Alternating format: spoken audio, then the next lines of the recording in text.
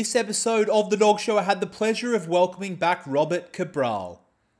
Robert originally appeared in episode 3, and he's a canine behaviour specialist whose work has helped dogs all over the world. His theories and techniques are used by animal shelters throughout the United States to deal with difficult dogs and help them become more adoptable. He's also considered one of the top dog trainers anywhere. In this interview, we discuss whether teaching a dog to lay down is important, how to teach your dog to lay down, and how long it takes. Robert, welcome back to The Dog Show. Thanks for coming on. Well, thanks for having me. Well, it's always a pleasure. Really excited to have a chat to you. It's taken me a year, but I've convinced you to come back on again. You were on originally in episode number 3, which is way back in the beginning. What episode are we on now? I'm not sure which episode this will be, but I think as we're recording this, I've published 56 episodes, so we're a fair way along. Wow. Yeah. You've done better than me. I don't think that's true. You've got thousands of videos, I think. Well, not interviews. Okay. Well, I'm not an expert like you, so I need to find experts to actually create my content. Okay, well, I'm happy to do it. Anyway, we're going to dive straight into the content today. If anyone wants to find out more about your process for training dogs and a little bit more about your history, they can check out episode 3 or go straight to your YouTube channel, which has got tons of cool videos. But today we're going to talk about how to teach a dog to lay down, which you've done a huge amount of work in. So just before we get into the how-to, why is it important to teach a dog to lay down? Is it an important command for people to teach their dogs at a young age? Or? Yeah, I mean, anything you teach a dog at a young age is always going to be easier for the dog to reflect back on. Muscle memory is the number one thing you're going to rely on when you teach a dog a behavior. And the earlier on it's taught, it's kind of like riding a bicycle for us. So if we learn how to ride a bicycle when we're very young, our motor skills are developing. And if they develop into something that we're using, for example, athletics, then it's very easy. If we try to learn to ride a bicycle at 30 or 40, it's very hard because, it's like learning to walk is the perfect example. They say it's almost impossible for an adult to learn how to walk if they didn't have the skill before. And even just retraining yourself to walk, it's very, very difficult on you because your motor skills are kind of set in their ways. When the neurons are kind of, the synapses are firing and everything is kind of connecting, it's real easy for a creature to learn a new movement. So anything, whether it's sit down or even close heeling or anything like that, very easy for the animal to learn it early on because it becomes part of their natural biomechanics. Okay, and you mentioned sitting down there. I noticed in a couple of your videos you talk about teaching lay down before sit down. Is that right? Why is that? So the down is first of all, everybody teaches the dog sit first. I've rarely seen a dog that couldn't sit, or even couldn't do it on command, because everybody says sit and the dog sits and sit and the dog sits, because people don't teach a dog down because it's kind of out of the way. They teach the dog to sit, then they pat him on the head, and they use that as kind of a starting point for the relationship with the dog. The reason I teach a dog to lie down first is because I want them to know how to lie straight down without starting in a sit. The common methodology for teaching a down is to teach a dog sit and then down. So the dog almost mentally and physically has to create a movement before they can go down.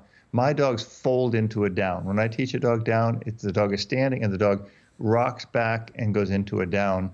And I think it's a very beautiful movement. It's a very easy movement biomechanically for the dog. And the dog should know how to just lie down without having to have a primary movement before that comes. Do you think it actually makes it harder if the dog already knows the sit command to actually then do the lie down command, or not so much? The proper way, yes. In other words, if the dog is very set on sit, in other words, a lot of dogs will come up to you and the first thing they do is sit because that's where they get their reward. They get their pat on the head. That's where they get their cookies and stuff like that. So if they know that, they go into that, and then what they do is they crawl into a down. So they're sitting like this, and then they kind of crawl into a down, where if a dog is standing, the dog can just fold and lie down. As far as if you were going to do something with more competitive obedience, you would want the dog to have that technique. Also, if you wanted your dog to react very, very quickly to a down, in other words, you'll see on some of the videos on my channel where I'll have a dog running away from me or running towards me, and I'll say down. or the German word Platz, and the dog will just bury their elbows in and down. And that looks beautiful. It's very, very effective. And it can only really be done if the dog knows I don't need to do something before I do what you're asking me to do. Do you use German to train dogs? Because I know you used to live in Germany, right? Mm-hmm. Yeah, German was my first language. So Oh, people right. always think it's very exotic, right? But that I speak German to my dogs, and they think, oh, his dogs are protection trained, and well, they are. But that's not the reason why I chose German. I had a Shar that I trained in German as well. It was my first language as a child. I think it's a very strong language. I think it's a very good language. I mean, it's definitely not a romantic language, not the language I talk to my wife in. But as far as it being a very strong and emphatic language with strong enunciation on the words, I think it worked really well with dogs. Would that create complications if you were training a dog in German for then someone to try and use similar commands but using English words, or is it more about the tone and things like that? It's really about the tone, or like I would say, the intonation, the way you say the words. But no, because my dogs, my wife speaks to them in English and I speak to them in German. It doesn't matter. I mean, they need to learn, okay, Platz means down or down means Platz. But no, it doesn't. It's kind of like us learning a couple of like if I'm talking to somebody who's from Mexico, I can say basura or trash. I learned that, right? I don't have a complete conversational skill in Spanish, but I can certainly pick out a couple of words, or Hebrew, or whatever, Italian, whatever the word is. I can learn those words and say, okay, that's what that means. And dogs are quite intelligent. We don't give them enough credit for that. So.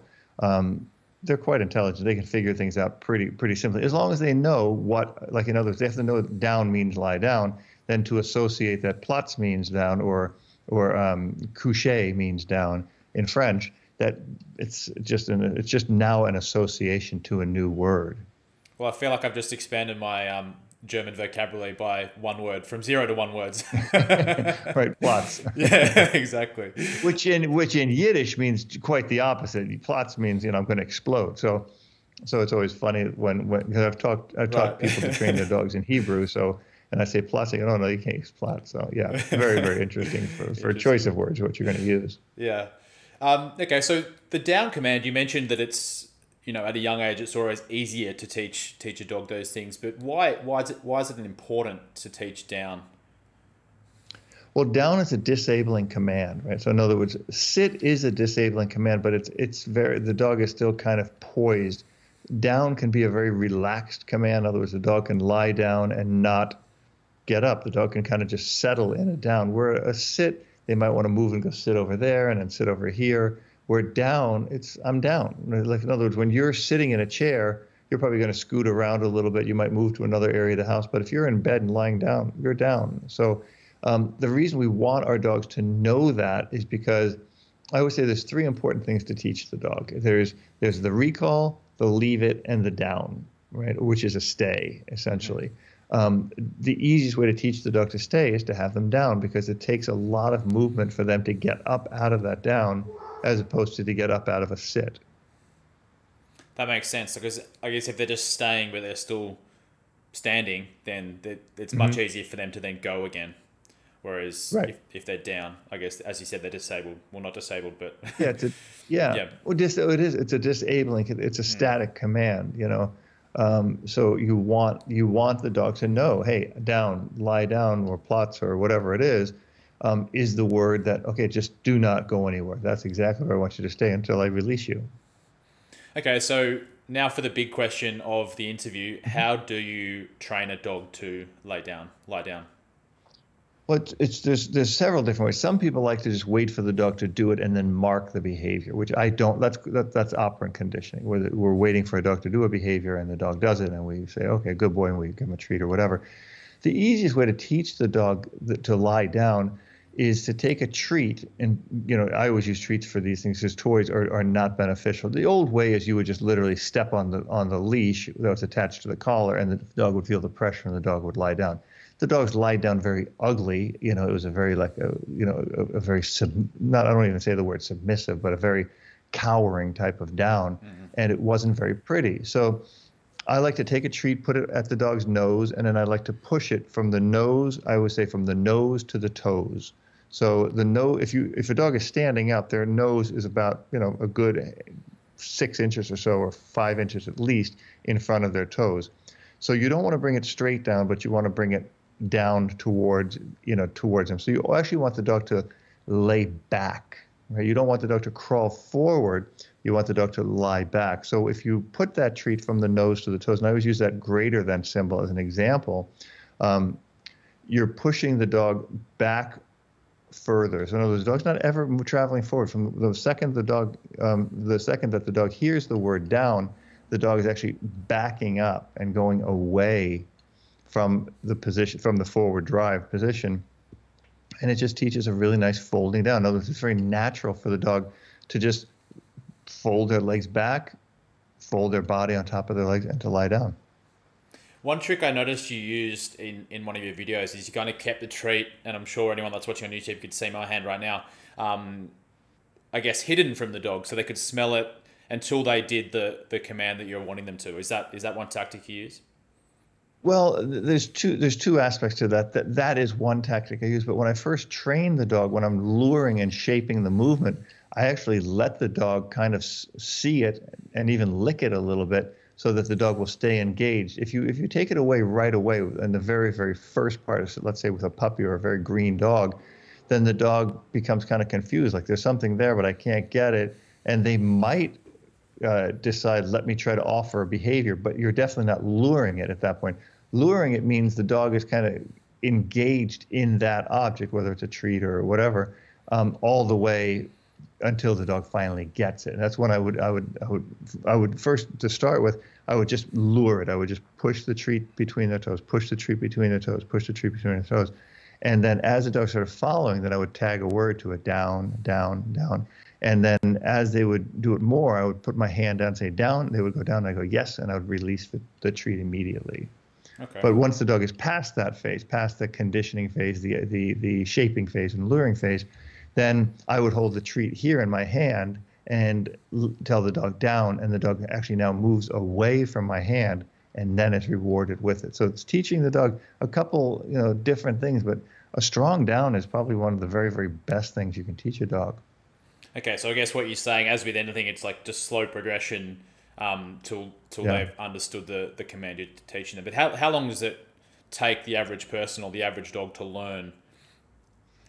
Well, I mean, just to get the luring and shaping part of it, it can be. I had one dog. Some dogs will get it in a couple of minutes. They'll start to understand the lure, right? Now, I had one dog that, in particular, is a favorite case of mine, where for 25 minutes I just had to lure the dog, and the dog wouldn't do it for 25 minutes, and then finally just did it. He just got it. Now, from there, you now have to figure out how long it's going to take the dog to associate the lure to the command, and then the command to no treat, and when will they do it without a treat. Everything I always say, when you're teaching all these basics, it's a 6 month to a 1 year window for the dog to be trained on those things, which is why I train multiple things with my dog, because I know by the time the dog is about a year to 18 months old, he's going to have all the basics.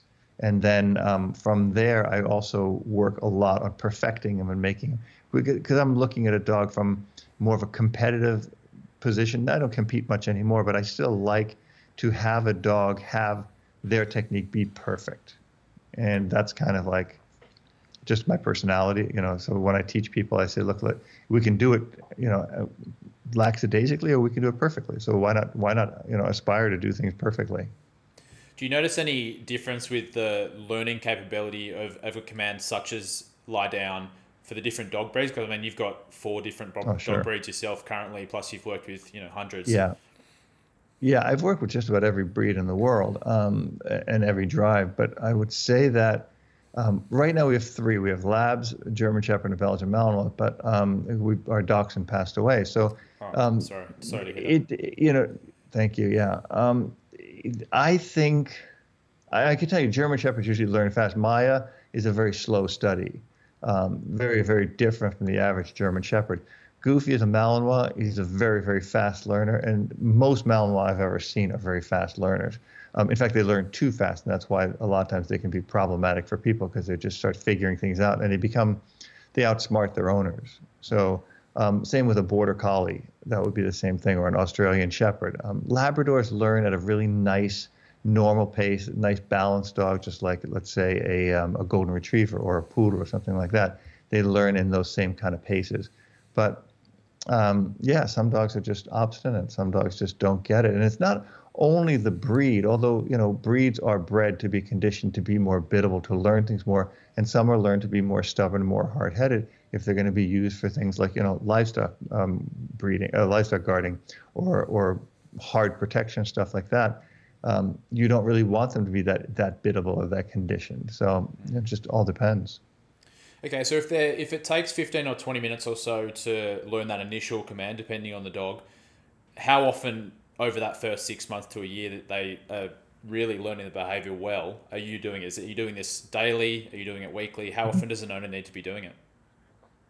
I mean, several times a day is always the best, right? I mean, the more exposure you give the animal, the easier it is. Just like with us. I mean, we can go to the gym once a week or we can go to the gym 5 times a week. Your results will vary based on that, but you really need to think of how much do you want to dedicate to it. Even very, very slow dedication or training will yield some results. It just depends how good you want to do it, how professionally you want to do it, how quickly you want the dog to learn, and how well you want the dog to be able to perform. Well, thanks, Robert. I think that's a great overview of teaching a dog to lay down. If anyone wants to find out more about this topic, there's lots more to learn from your channel or your website, so I'm sure they can check that out there. For sure.